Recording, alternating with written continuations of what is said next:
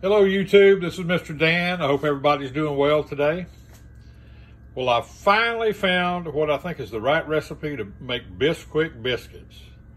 I mean, usually when I bake them, they turn out chalky white on top and brown on the bottom. They're not flaky, they're not what I like.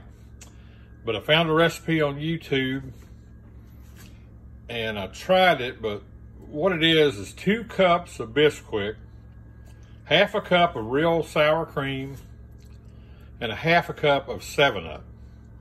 And I mixed all that up together, and I didn't mix it too much.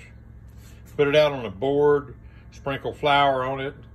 I used a mason jar lid and cut them out. They look like they're about 2 inches wide.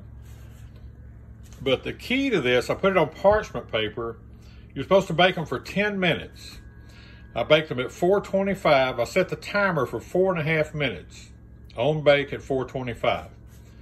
When the timer went off, I switched to broil, turned my temperature down to 425, and watched it. I let it bake about another 5 minutes until it got the way I liked it. And I gotta tell you, these things turned out, I mean, they look like a good biscuit, they taste good. I'm really happy with this. One of the reasons I'm making this film is I can go back on YouTube and find it in case I forget. So, if you're like me and you just weren't happy with the way your biscuits turned out, you know, this would be an option for you to try. And I'm really happy with these.